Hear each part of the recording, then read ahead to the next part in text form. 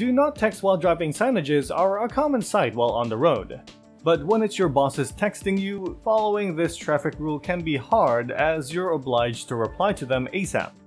In this video, we will be showing how you can set up an auto-reply text on the latest version of iOS to let people know you are unavailable or busy at the moment. Before we begin, make sure to subscribe to our channel and hit the notification bell icon so you'll get updated on our latest uploads.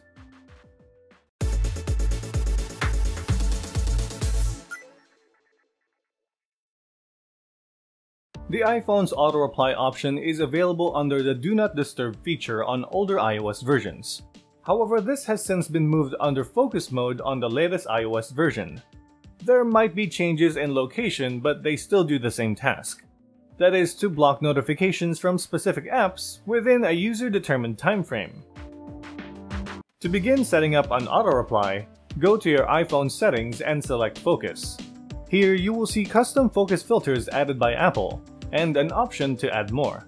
Click on the plus icon in the upper right corner of your screen to make another focus filter. Make sure to select Driving Focus. iPhone's auto-reply feature is only available under this focus filter. Tap Next, and then choose whether to allow notifications from specific contacts.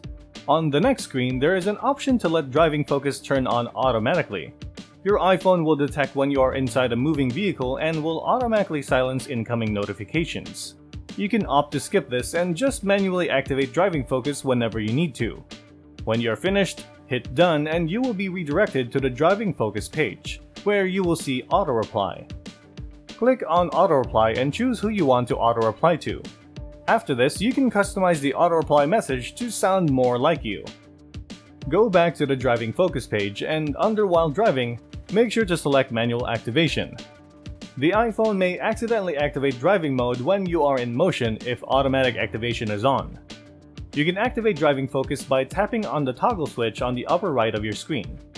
You can also activate this from the control center by holding on Focus. When the options appear, you can choose Driving. And that's how you send auto-reply messages on the latest version of the iOS when you are driving or when you're doing something else. You can also activate Driving Focus if you want some time away from your phone without leaving your contacts hanging. Did this guide solve your problem? Let us know in the comments below, and don't forget to hit the like and share buttons so more people can watch this video. Until next time!